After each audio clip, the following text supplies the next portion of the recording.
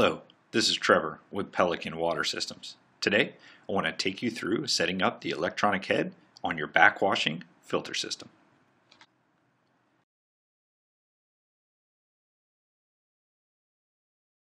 Step 1 is setting the date and time. First, we need to unlock the setting parameters by holding the menu button for 5 seconds. You'll notice the little lock icon on the top left will go away and you'll hear a beep. First, press the menu button. Then we're going to go to date and time setting. We'll go through using the up and down arrows to set each parameter, followed by the set key to lock it in and move to the next parameter. Today's date is the 27th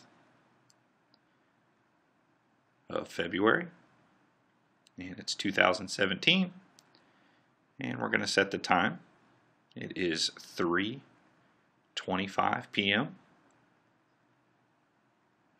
You can press and hold the up or down arrows and the time will go quickly.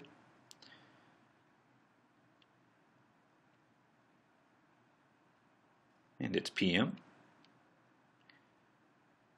Finally, we need to press the menu button to lock all of these settings in and return to the main menu. Next, step 2 is a manual regeneration. And now we have two options. We can regen now or regen tonight. Regen tonight is defaulted at 2 a.m. If that's a better time for you, then that's completely fine. For this display, we're going to go ahead and regen now. Press the set, and it automatically goes into the backwashing procedure, which is 2 10-minute cycles. The overall process is going to take about 20 minutes, and we'll come back when it's finished. Once the regeneration process is complete, you'll be left on this screen. All we need to do is press the menu button to return to the home screen.